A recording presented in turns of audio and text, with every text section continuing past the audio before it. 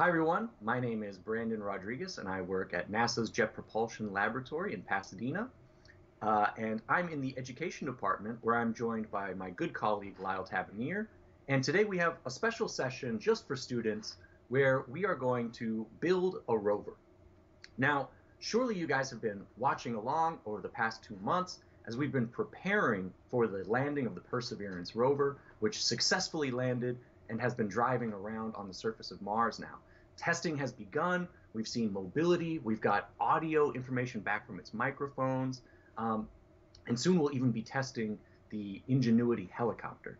So today, what we thought we could do is look at a little bit of the engineering design process that goes into designing a successful rover. So long before we actually sent the rover, months, years of testing was performed to make sure every aspect of the rover was ready for prime time, ready to drive around successfully.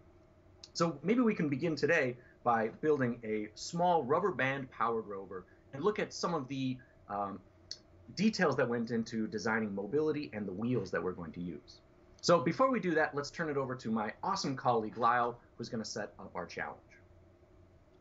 Thanks a lot, Brandon. And hi, everyone. My name is Lyle, and I'm also working from the education office at NASA's Jet Propulsion Laboratory here in Southern California.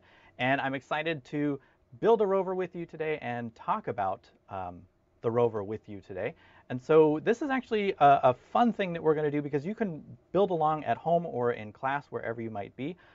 If you've got the supplies with you, that is fantastic. I'm going to pull up a screen where you can just take a look at some of the things that we're going to need. So if you look on the screen, we've got 3 pieces of cardboard, we've got 2 mints, we've got a straw, we've got 2 rubber bands, some tape, a pencil, and a ruler. I did not put scissors on there because I did not have room for the scissors, but if you've got scissors, that would be great too. So if you do not have these materials and you want to do this later, you can also visit our education website where you can find the Make a Cardboard Rover activity. So you can see the page here with instructions and all the materials that you're going to need. So you can see here they included the scissors that I forgot to include or could not include on the screen. But if you want to follow along later, you can certainly do that. We'll also be taking some questions today. So if you registered for this live stream, you've got the link to submit questions, and you can go ahead and do that. We're seeing a lot of great ones coming in. We are going to take those questions after the build so that you can focus on building your rovers if you're going along with us. And as Brandon is building his rover, I've already got mine completed. Actually, you can see it right here. I'll be talking about the rover that's on Mars as he's building the rover there in his home. So Brandon, do you want to get started on building this rover? Let's do it. All right. I didn't know you were going to have one done, so it looks like the competition has begun. So I'm going to start with just kind of a longer piece of cardboard here. And this is totally up to you guys. You can make the body of your rover kind of short and small. You can make it long like a drag racer. I'm going to make mine a little bit somewhere in between.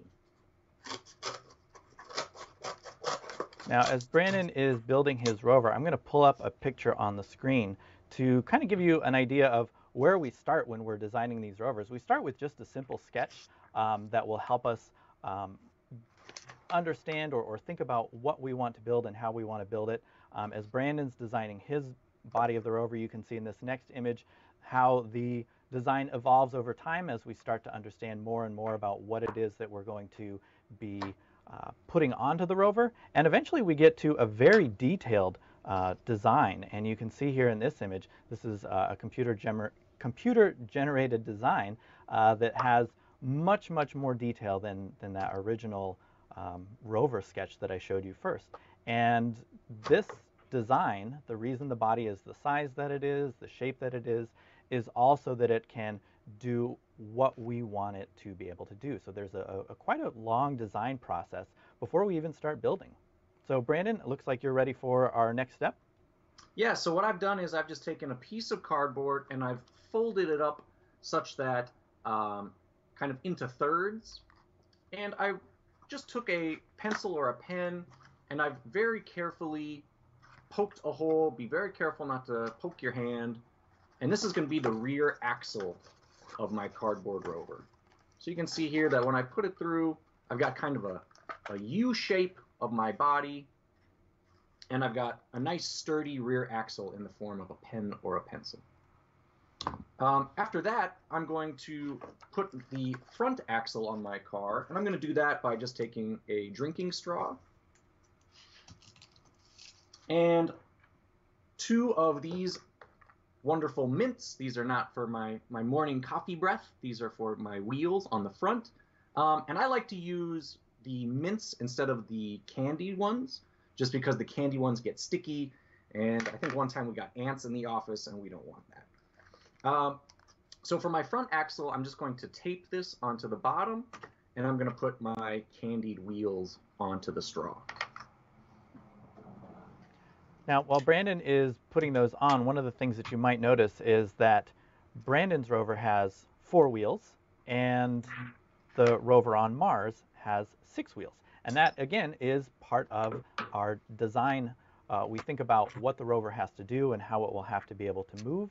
And it turns out that 6 wheels on a rover driving around is really good at driving over obstacles. It's really great at going through tougher terrain that we might be able to, or that we might face when we're on Mars.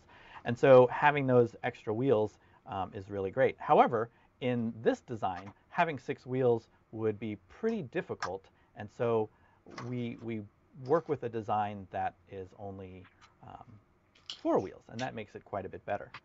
So Brandon, I can see that you are getting those wheels taped on there, and you're keeping them from falling off there, correct? Yeah, so I've got my mint wheels on the front now, underneath the front of my rover. And just to kind of keep them secured so they don't roll off as we're testing, I kind of just bend my straws at the end, and I just kind of tape them so that there's like a little hubcap, if you can imagine. Now there are lots of different ways that you guys can do this, but this way kind of works for me. And once we've done that, now we're kind of ready for a tricky part, which is we want to make sure that we have a power system. We have a means to actually have this rover drive, and the best way to do that is with our rubber bands. So what we're going to do is, this takes a little bit of dexterity, kind of like a magic trick that I remember Lyle taught me several years ago. You're going to take 2 rubber bands, and you want to tie them together. Maybe a good way to do this, if you want to do it nice and slow, is you can kind of like sit one rubber band on top of the other ones. And if you can see, I'm going to pull through to kind of like tie a knot, like so, right? So now I've got a rubber band that is tied onto another rubber band. And if you can see, what I'm going to do here is I'm going to loop it onto my rear axle. Not the front axle. That straw is kind of flimsy. This nice strong one here, right? So I'll kind of show from this angle first. Hard to do with my big clumsy hands. But I want to tie a loop onto my straw like so. And now I have a means to kind of power up my rover. I'm going to hook it onto the front of my rover. How? By just cutting 2 little slits on the front, like so. And now you can see I've got a little place to hook my rover, rubber band onto the rover. There we go. So rubber band hooks to the top, ties to the back, and now as I twist, I can actually start to wind up my rover and let it go. So I'm pretty interested to see how our rovers will compare, because we're both using rubber bands as a power source, but your rubber bands look a little different than my rubber bands. And I'm even using different rubber bands on my rover today than I've used in the past. And I noticed a little bit of difference in the way that as I twisted that rear axle and that tension on the rubber band built up, there was a different force or different strength, I should say. And so I'm curious how yours will react, and that's kind of something that we have to think about when we're building the rover. How is it going? How are those wheels going to turn? How much force do they have? How quickly will they spin? And I want to show you a video of our rover being assembled. This is in the clean room. You can see here it's starting with, oh, I gotta hit play. There we go. You can see the wheels are being machined, so we're not using cardboard, we're using aluminum for the rover wheels. And we attach them onto the suspension system. It's called a Rover, I'm really struggling with that one today. I cannot get that one. This is the one. Rocker bogie, thank you. Yeah. The rocker bogie system. And when it's attached onto the sides, then we've got this rover that is ready to drive, but we've still got to do a lot of testing, and we've got to get ourselves prepared for that first drive. So I'll save our first drive video because it looks like Brandon's ready for some more wheels. Is that right? Yep, absolutely. So it looks like we're pretty close to our final step on our first design, which is to cut out the shape of our wheels. So I've just kind of prepared two comparably sized squares.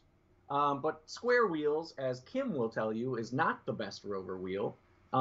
So instead, what we're going to do is kind of figure out the best shape. Now, I've got a pretty smooth surface in front of me, and I worry that if I just make round wheels, that they'll slip, right? They won't have enough traction to be able to hold on. So I'm going to cut maybe something a little bit different instead. And this is totally up to you guys. In fact, I would say explore with lots of different wheel types, wheel shapes. So you can make little octagons like this, little like stop sign shaped ones if you like. I've seen kids make some really cool shapes like throwing stars or kind of like little gears, right? Lots and lots of different options. And this is actually, as Lyle can probably tell us more about, the wheel design, the evolution of wheels over the types of rovers has been, something that's really changed a lot over the last few decades of rover design. Yeah, absolutely. And so, as Brandon mentioned, there are different designs that he has seen. There are different designs that I've seen. There are different designs that I use depending on what I'm going to be driving my rover on. So I've got kind of a smooth desk in front of me with a little bit of texture to it. So there might be some friction that the wheels experience as they're spinning. That's different than if I put it on the floor, which is tile, or if I've got some carpet. And even the type of carpet will change the wheel design.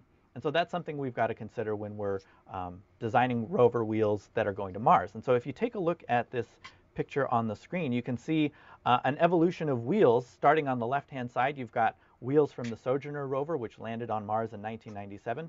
Quite small, and they have, it might be hard to see on the screen, but points, almost like spikes sticking out to grip onto the surface.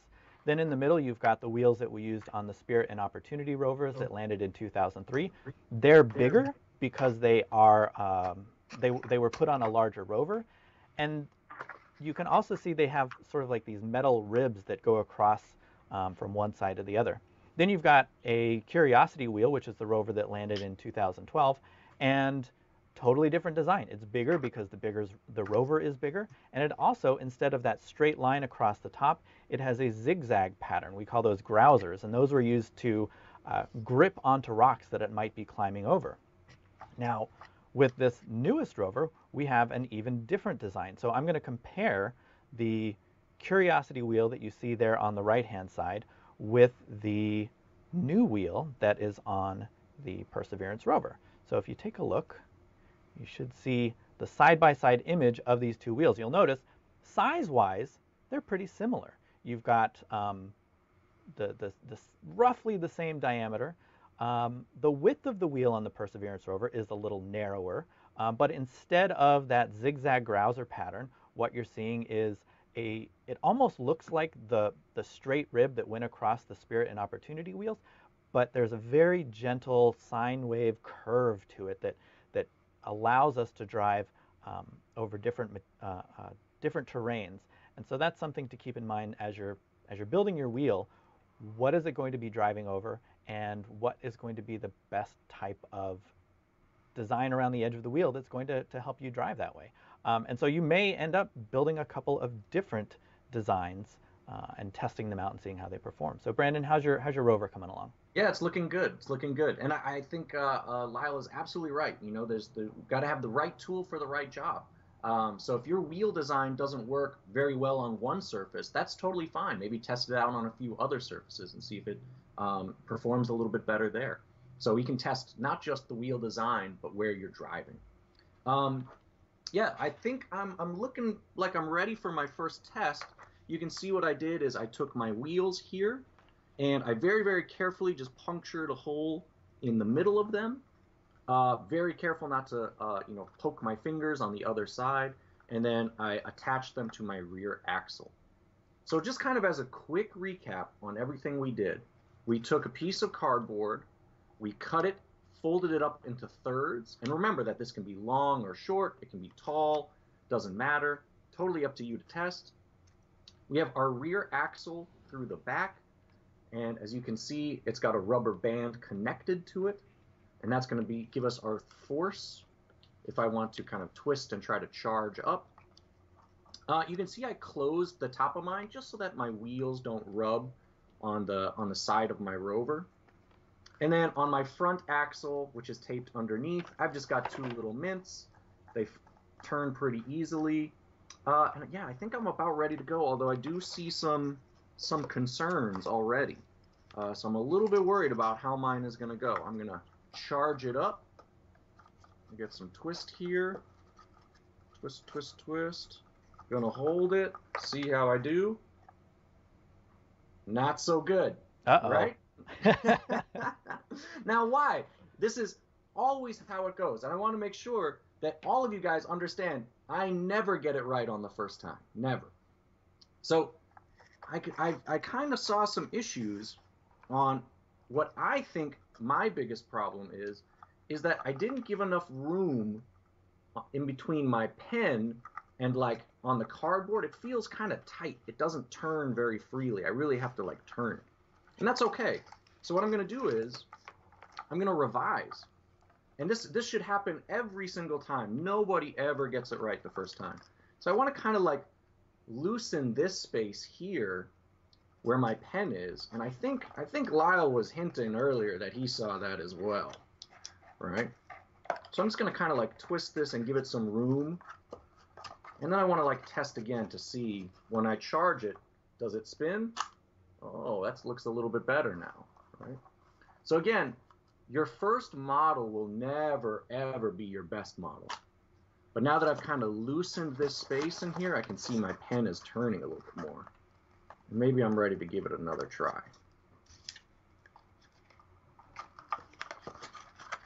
Let's get these on. Let's charge it up a little bit, see how we do. And see if my wheels turn this time. Oh, a little bit. Not great. Maybe it needs a little bit more. Let's try one more time. You know, it's really interesting, Brandon, because as you're making the adjustments, I'm thinking to myself, what does my Rover have that's similar to yours, and do I need to make some similar adjustments as well? So it's not just testing that you do. You can also learn from other designs that you've seen. In fact, this design that we started off with, we kind of gave you a basic design that you have to improve upon. And so being able to look at previous designs can be really helpful as well. How's yours going, Brandon? I think we're getting ready there. Now I'm starting to see some wheel movement. So I think this might be ready to drive a little. And again, I don't think it's ready for quite the big show, but I think it could maybe cover a little bit of ground. So I'm seeing some wheel movement. Let's give it a shot.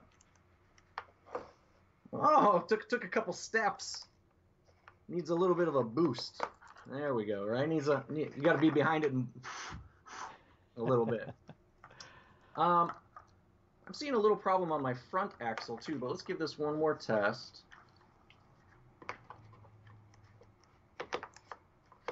Oh, I see. Okay. So now I see that I've got great movement here. My wheels can charge and spin. So I'm pretty happy about that. But they're kind of clicking on the side here. I see. So Brandon, what I'm going to do is, oh, sorry, I didn't mean to interrupt. Go ahead. I'm just going to brace this so that these sides here don't drag here. And then I'm going to feel pretty confident. I think this guy could take on Lyle's. Let's see. I got some nice spacing here in between my wheels and the body. I charge up. Oh, let's go. That feels good. Let's see if I can make it from one end to the other. Oh, pretty nice. Pretty nice. Third time's the charm. All right. So certainly, Lyle and I are going to have to do a little race later. But you can see how it takes some time, right? So don't get frustrated if your first one's not good. Learn a little bit from it, see what little mistakes you can make. I've seen some really, really genius adaptations and revisions from young students. Some ideas that I thought were really good were I've seen kids add a little bit of mass and making this a little bit heavier allows the wheels to kind of grip the ground a little bit better.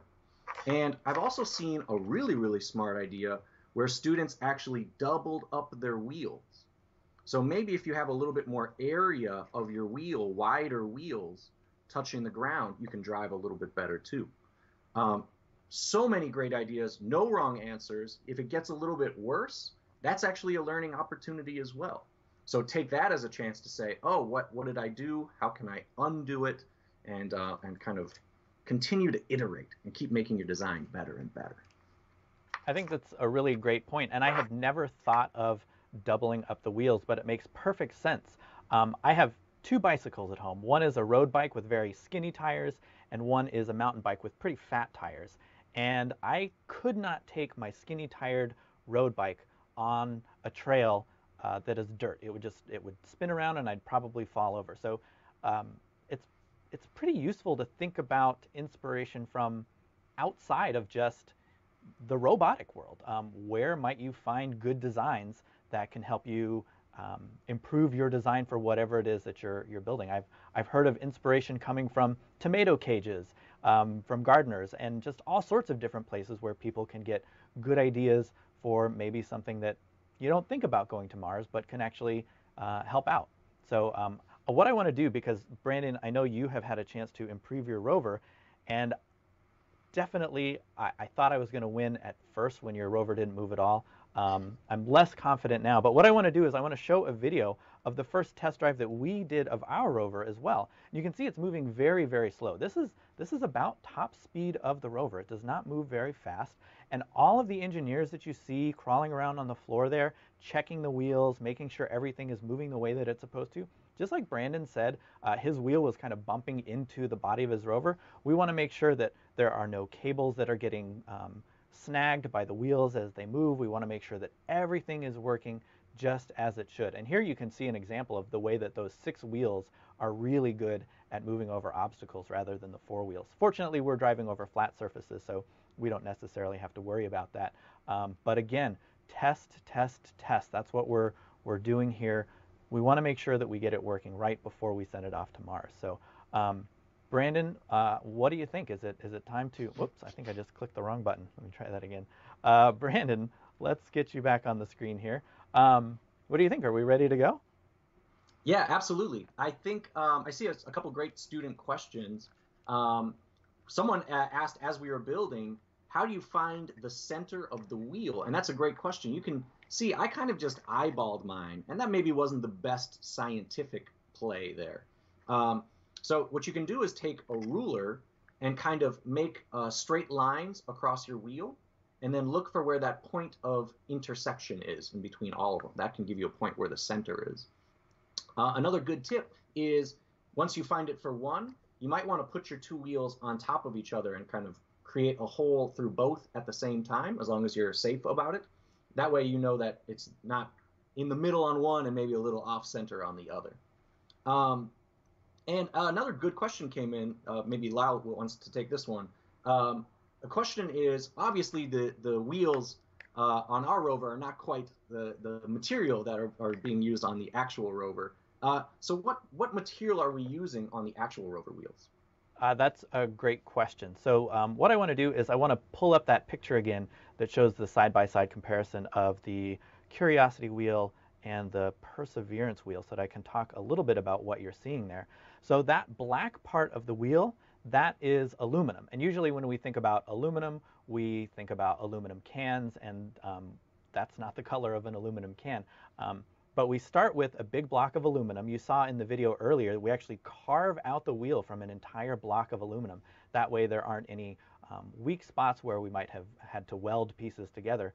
So we take a big block of aluminum, we cut out the wheel, and then I believe it's a process called anodization, where we coat the wheel so that it has this black appearance to it. And that does a couple different things. It actually will help absorb a little bit of heat from the sun on Mars, where it gets very, very cold, and just does a little bit more of keeping that wheel motor warm so that the rover doesn't have to add even more energy to keep the wheel energy. We get a little bit of that solar energy. Then on the inside, there are those bowed structures, those sort of rounded curved pieces. Those are actually titanium, and they're in there, and they're not aluminum because that's kind of like an inner wheel suspension system. They flex a little bit so that as the as the rover maybe, well, first of all, when it lands on the surface, it's coming down at a few miles per hour, and it's 2,000 pounds. So there's a good amount of force that's being put on those wheels, and so those titanium flexures, they take some of that energy and they absorb some of it. And then as we're going over rocks, they'll absorb some of that energy too. So titanium and aluminum is mostly what you're looking at there. Great question. Yeah, not what we're going to use for our cardboard rovers, but it's still a great way that we can look at different designs through cardboard. We even 3D print different test wheels here at JPL so that we don't have to cut out a big block of aluminum every time we want to look at a full-size design and see what it might need. So lots of different ways that we can check these wheel designs. Great question. Let's see here. Brandon, I was pulling up some videos and I didn't get a chance to look up another question. Did you have one that you saw that we might want to take again? Yeah, absolutely. Another really good question is, obviously, as you mentioned, we kind of have four wheels. Only really two of them are hooked up to the ability to drive. We have a two-wheel drive vehicle here. Are the six wheels on the actual rover set to be able to move and drive independently? Yeah, so that's another great question. And I'm going to bring up that test video again of the rover driving, because one of the things that you can see in that is the way that it moves around. Let me just fast forward to a different part of the video where the wheel, there we go. Let me click play here. Here you can see the wheels have actually rotated, so independent motors on the outsides that will allow those four corner wheels to turn. And when I say turn, I mean turn like they're turning the rover to move in a different direction. But then we've got motors within each wheel that allow it to turn as well. So yeah, absolutely, more than just one way to drive these wheels. The rover can drive in reverse, it can drive in forward, and it can rotate in that 360-degree pattern that we saw. Another really good question came in, and I think we kind of touched on this a bit, but it's a great thing to spell out. We talked about the right tool for the right job and how the wheels for the Mars rover have changed. But potentially we could send rovers to other planets or moons or places in our solar system. So can you kind of comment just one more time about how it is that the wheels have improved and why we changed the wheel design for different locations? Sure, absolutely. So going back to the lunar rovers that we were sending to the moon, they had completely different wheels. They were designed to drive people around on the moon, and they were much bigger vehicles. Those were four-wheeled vehicles, and they had, I don't have any pictures or images of them, but you can probably do an internet search for lunar rover wheels, and what you'll see are these, they look like the shape of a traditional tire, but they're made out of metal. And that allowed them to not pop a tire on the moon, which would really cause some problems. It also made it so that they weren't using material like rubber that would degrade in the high radiation environment of the moon. Um, and so you'll see those wheel designs are really good for moving around in the powdery surface of the moon. And then going to Mars, we've got different requirements for those different wheels again. So yeah, depending on where you're going, we're probably going to be sticking with aluminum wheels because we know that they work well, but we do have to make changes. Even the Rover design, the wheel design for the Curiosity wheel, we realized this isn't the best design, and so we made some improvements to it for the Perseverance rover. Yeah, and wheels are, of course, only one mode of locomotion, right? If you think about things like the Gecko bot, or robots that like squeeze and then bounce in order to move. So a rover is really only one means of driving around. We could see many, many new technologies in the future for how it is we move around different surfaces, whether those are sandy worlds or icy worlds or so forth. So be creative. Feel free to start here. This is kind of the rover of the present, but feel free to explore ideas of what rovers of the future might look like as well. So I'm guessing we're just about out of time. I want to thank you guys so much for dialing in with us today. Special thanks to Lyle for joining us from the studio and designing a rover alongside us. A couple people are asking online if this is going to be available afterwards, and it will. Please check out the Teaching Space website and the NASA Education website, where you can see these recordings and ones like it. And if you followed along with us, or if you're following along at a later time and you want to send us your submissions, show us your awesome rover work, you can submit that to us at the Student Showcase at the Mission to Mars Student Challenge. So share all your awesome work with us. Let's see what cool wheel designs you guys came up with. And thank you guys so much for joining us today. Happy building on your rovers. Take care. Bye, everybody.